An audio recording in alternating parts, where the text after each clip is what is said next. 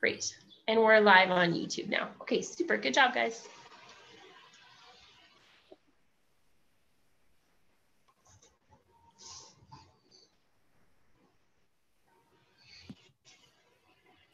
Hey, Murph, you are live and in color on YouTube.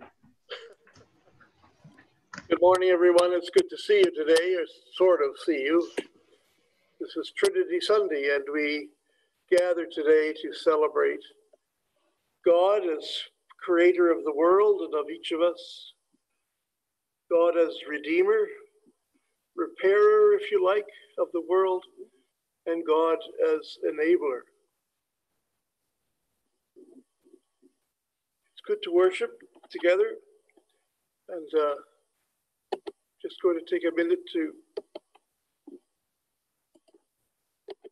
ask the wardens to give a word of welcome. Hello, everyone. I'm Leanne Thompson, and I'm the Deputy Rector's Warden at St. Matthew's Church in Islington.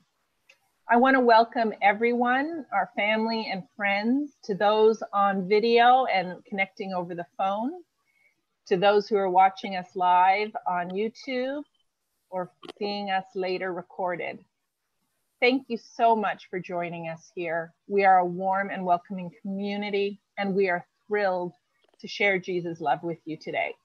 Feel free to participate in as much of the service as you feel comfortable.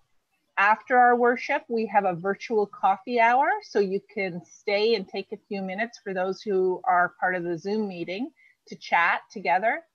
We hope you'll consider connecting with us through our ministry offered during the week. A few points of order. As always, you will be muted during worship, with only the leaders of the different parts of the service who will be unmuted.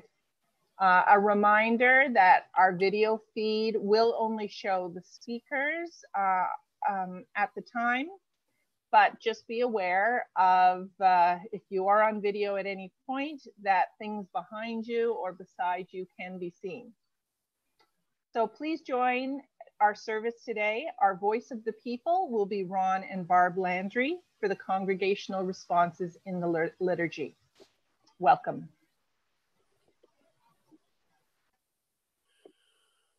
Let's join together in the Trinity greeting. Holy, holy, holy is the Lord God Almighty. Oh, come, let us worship. We sing with Tyler leading us, Holy, holy, holy, Lord God Almighty, a great hymn of the church.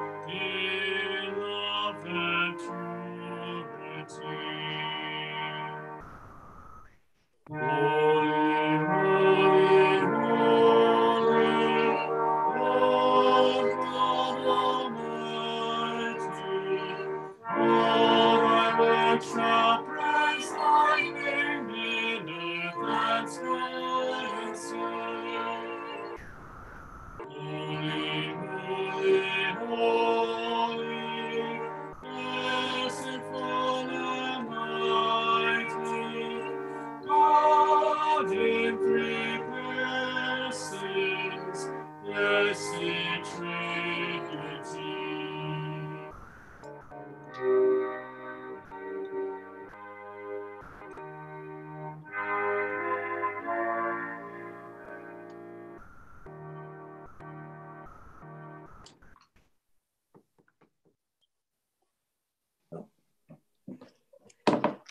A reading from the book of 2 Corinthians, chapter 13, verses 11 through 13.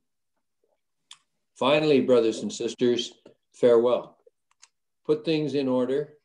Listen to my appeal. Agree with one another. Live in peace. And the God of love and peace will be with you. Greet one another with a holy kiss. All the saints greet you. The grace of our Lord Jesus Christ, the love of God, and the communion of the Holy Spirit be with all of you. Let anyone with ears to hear listen to what the Spirit is saying to the church. Thanks be to God. The appointed psalm this morning is Psalm 8. We will say it responsively by whole verse, so you say the whole verses. Lord, our governor, how exalted is your name in all the world. Out of the mouths of infants and children, your majesty is praised above the heavens. You have set up a stronghold against your adversaries to quell the enemy and the avenger. When I consider your heavens, the work of your fingers, the moon and the stars, you have set in their courses. What is man that you should be mindful of him? The Son of Man that you should seek him out? You have made him but little lower than the angels. You adorn him with glory and honor. You give him mastery over the works of your hands. You put all things under his feet. All sheep and oxen, even the wild beasts of the field.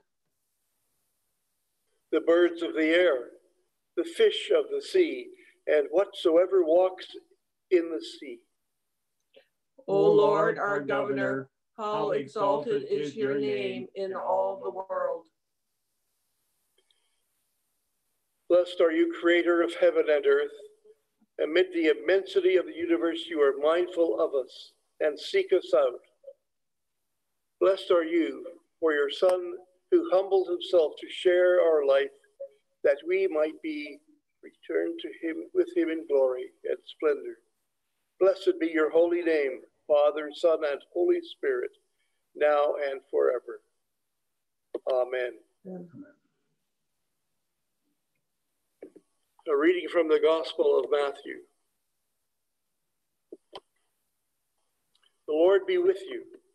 And also with you. The Holy Gospel of our Lord Jesus Christ according to Matthew. Glory to you, Lord Jesus Christ. All right, we have a little bit of a problem here.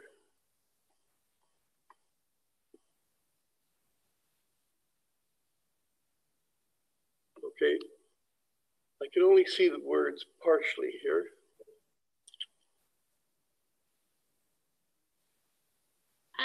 Maybe Barb and Ron could do the reading. Because can you see it, Barb and Ron, if Murph can? Yes. Yes, we can. Would that be okay, Murph? Yeah, all I can see is pictures on top of it.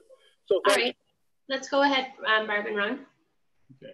Now the 11 disciples went to Galilee, to the mountain to which Jesus had directed them. When they saw him, they worshipped him, but some doubted. And Jesus came and said to them, all authority in heaven and on earth has been given to me.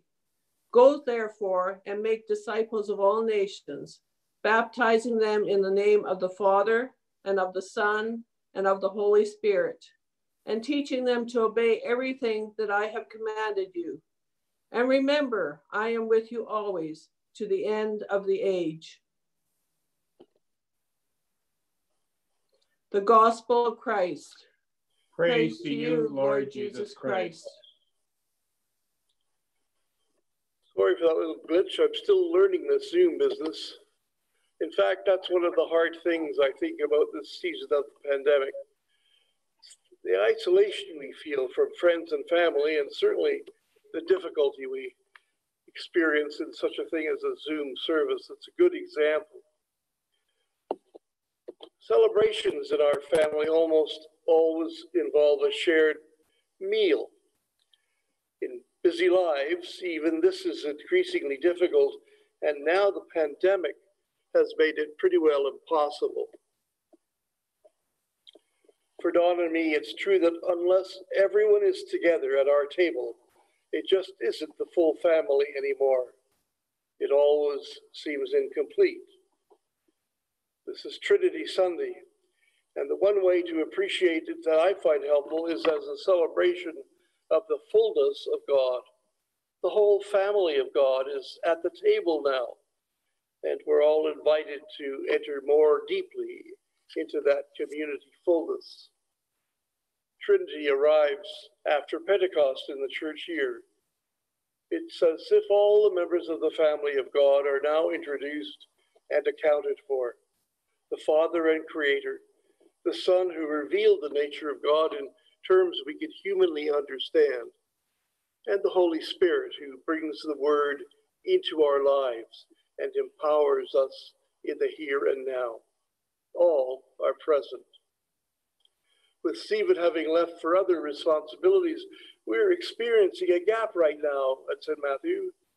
That Trinity Sunday has come on a Sunday after Stephen has left, and left me, I might add, with the Trinity sermon. We have to face up to the gap on our own table today. But we should not let our feeling of loss deflect our thinking about our experience of God and the festival of the Holy Trinity. The biblical evidence for the threefold reality of God is actually very strong. The most obvious moment when the fullness of the Godhead was present was at Jesus' baptism, when Jesus was blessed by the Spirit and God's voice was heard by those present. "This is my Son," he said.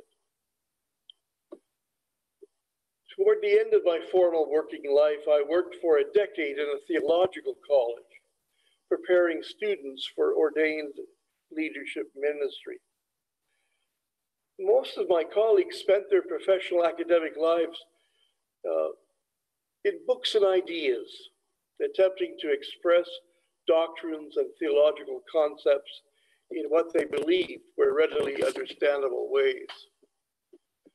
However, I have to say I spent the majority of my ministry in the rather messy and less clear life of the church.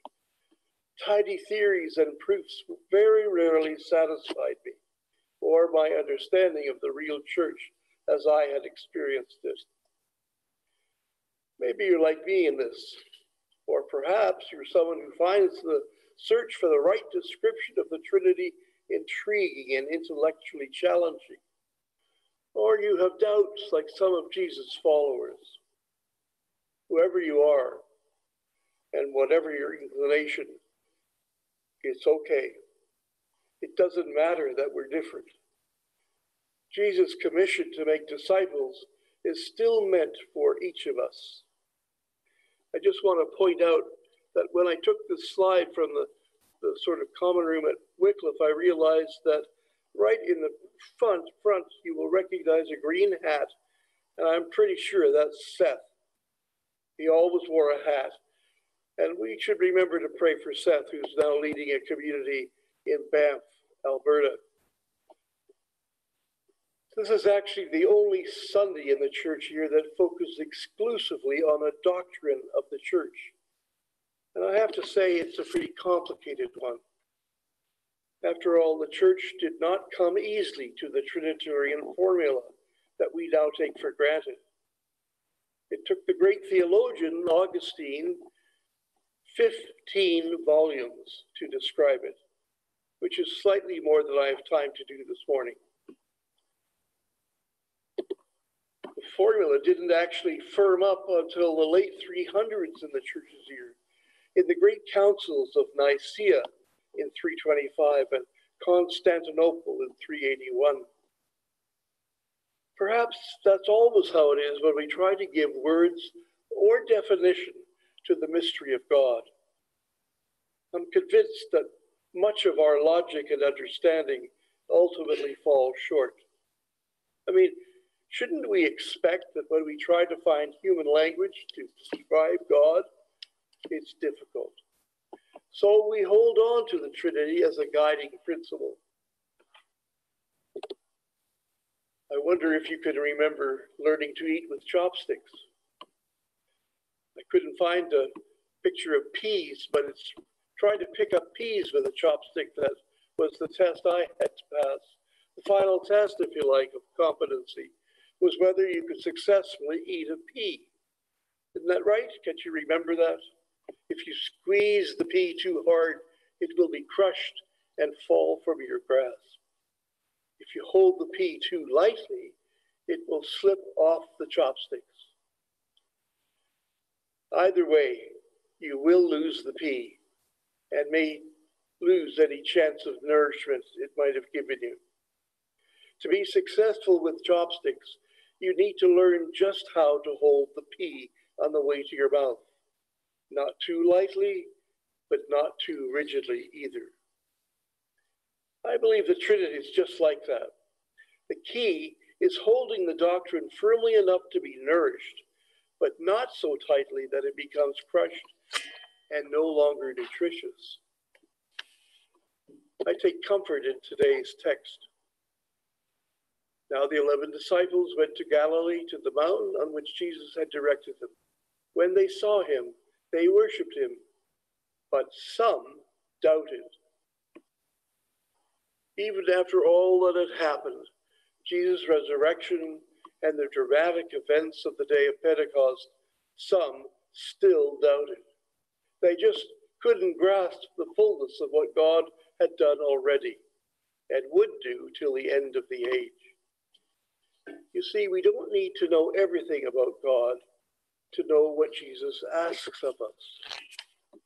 Go therefore and make disciples of all nations, baptizing them in the name of the Father and of the Son and of the Holy Spirit, and teaching them to obey everything that I have commanded you.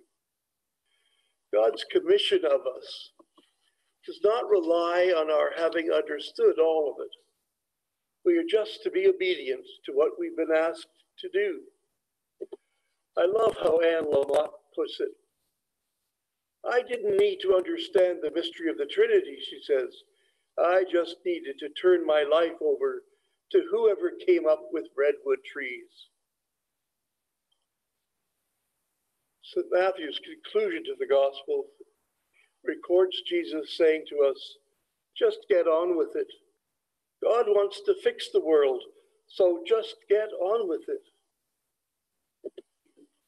Recent world events make it painfully clear, and some pretty close to home, just how much the world needs repair. Jesus makes it clear that that is part of our responsibility as Christians. And so the sum of my message to you this morning is to ask you to embrace the mystery of the Trinity. Oh, you can continue to try to figure it out, but don't leave hold of it.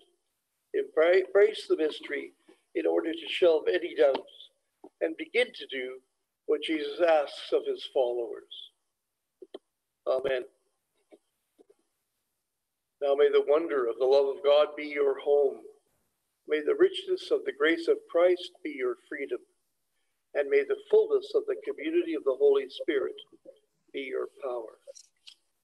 Amen.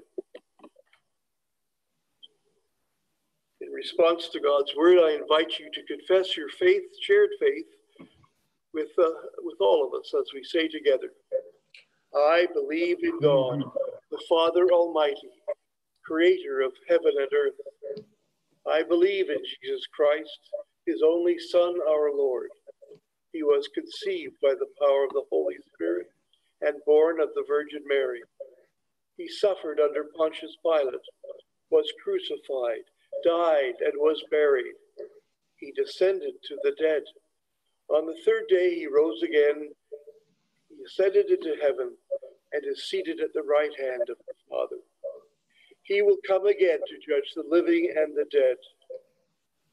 I believe in the Holy Spirit, the Holy Catholic Church, the communion of saints, the forgiveness of sins, the resurrection of the body, and the life everlasting. Amen. Now we turn to our offertory. I just want to thank you all for your financial involvement in the life of the parish. As most of you know by experience, a plant like this takes money to run, and it doesn't go away just because of the pandemic. So thank you all for your continued generous support, and especially throughout these challenging times. I just want to tell you too that we receive gifts now through pre-authorized giving envelopes and now e-transfer donations, and you will see on the screen the location of that site. So as we sing this hymn, we give thanks for all of God's gifts and the generosity of the people of St. Matthew's. We recall how stewardship gives us the opportunity to partner in our gospel ministry together. Now, Tyler will lead us in the offertory hymn. Good morning, everybody. This next worship song will probably be unfamiliar to a lot of you. If that's the case, then please just listen and meditate on the words. But at the conclusion of this hymn, we'll conclude with the doxology. So please join me for the doxology at the end of this, I believe.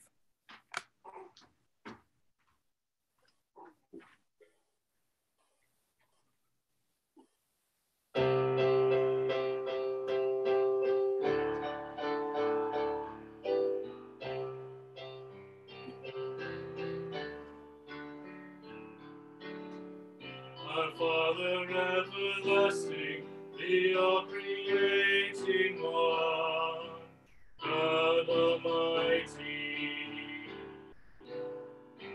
through your Holy Spirit, conceiving Christ the Son, Jesus our Savior.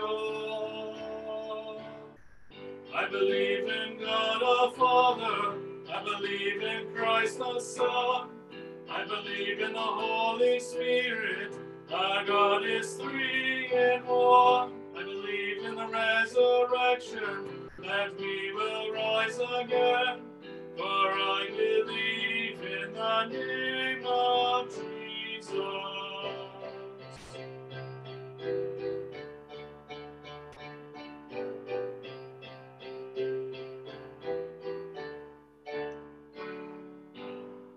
Our judge and our defender, suffered and crucified, forgiveness is in you. Descended into darkness, you rose in glorious light, forever seated high. I believe in God the Father, I believe in Christ the Son, I believe in the Holy Spirit, our God is three in one. I believe in the resurrection, that we will rise again. For I believe in the name of Jesus.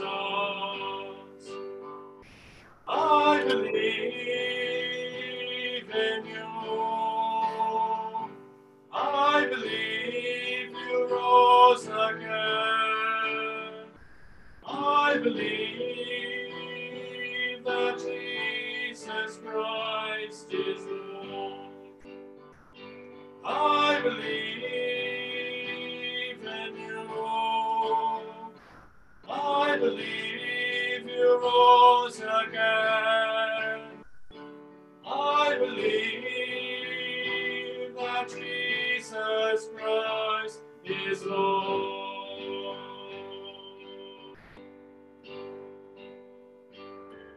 I believe in God the Father, I believe in Christ the Son, I believe in the Holy Spirit, our God is three in one. I believe in the resurrection, that we will rise again. For I believe in the name of Jesus. For I believe in the name of Jesus. For I believe in the name of Jesus. I believe in life eternal. I believe in the virgin birth. I believe in the saints' communion and in your holy church. I believe in the resurrection when Jesus comes again. For I believe in the name of Jesus. I believe in God the Father. I believe in Christ the Son. I believe in the Holy Spirit. Our God is three in one. I believe in the resurrection, that we will rise again. For I believe in the name of Jesus. Believe in the name of Jesus.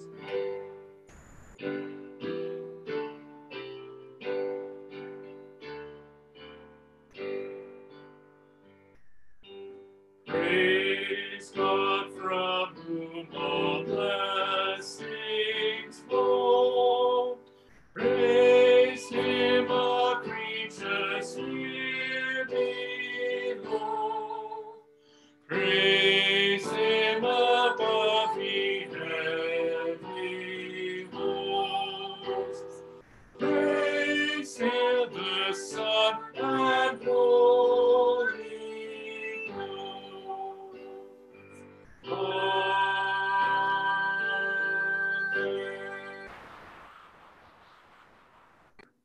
Living God, receive all we offer you this day.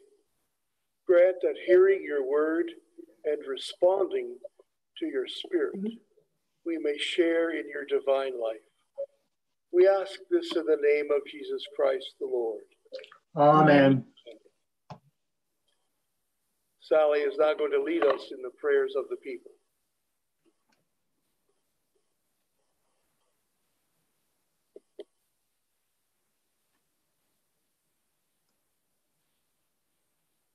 Jesus Christ, we give you thanks. We humbly bring our prayers and requests to you for our families and friends, for the church, and for all of the world's peoples. We give you thanks. We ask your blessing on all who meet together, whether by telephone, Zoom, or YouTube, that we may all feel our blessed connection to you and to each other. May we, worshiping together, find solace and comfort, find peace in messages of hope, comfort, and peace. We give you thanks. Make us a channel of your peace. Where there is hatred, let us bring your love. Where there is injury, your healing power. And where there's doubt, true faith in you. Make us a channel of your peace. Where there's despair in life, let us bring hope. Where there is darkness, only light. And where there's sadness, ever joy. O Spirit, grant that we may never seek so much to be consoled as to console, to be understood as to understand, to be loved as to love with all our soul. Help us to reach out to others in this time of great uncertainty and unrest, remembering the erosion of fair and just societies around the world. Let us share with others the peace and comfort of your word. We give you thanks. We pray guidance for those in authority to bring hope, comfort, and peace to the people in the world who are suffering from fears, racial unrest, disease, and uncertainty. We give you thanks. Today we pray for the leaders and bishops of the Anglican Church, Linda, Andrew, Area Bishop Jenny, and Anne, our Metropolitan. We ask your blessing on the clergy of St. Matthew's.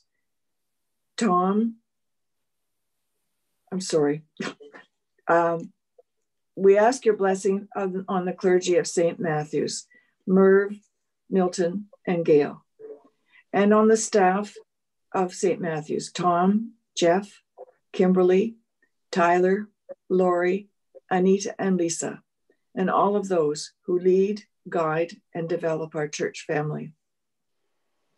In this week's cycle of prayer, we pray for Doug Lewis, Diana Lewis, Dennis, Marguerite, Jacqueline, and Diana Locke, and Victor, Sue, Allison, Daniel, and Michael Logan.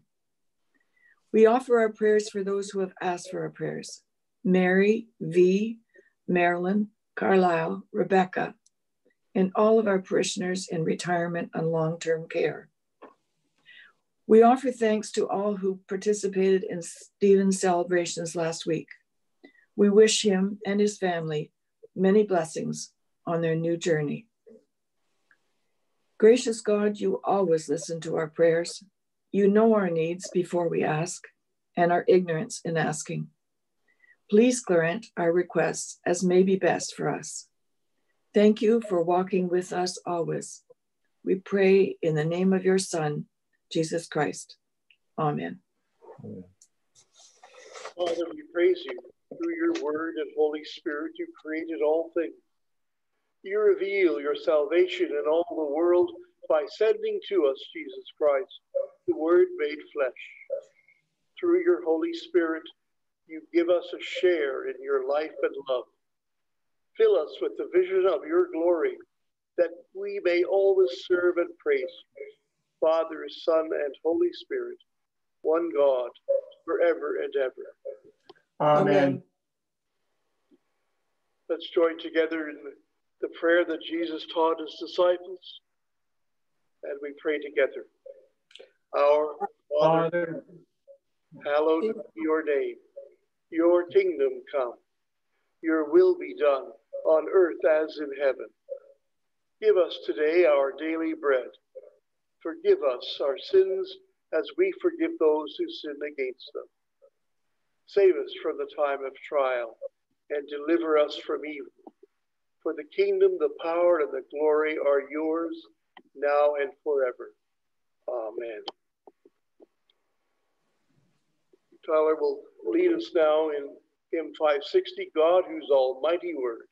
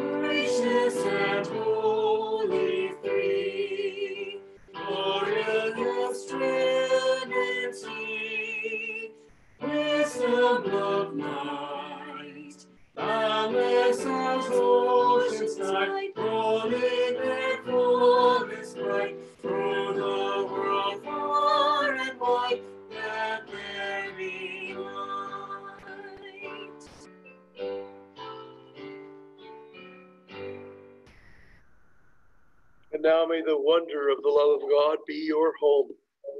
May the richness of the grace of Christ be your freedom. And may the fullness of the community of the Holy Spirit be your power. Amen.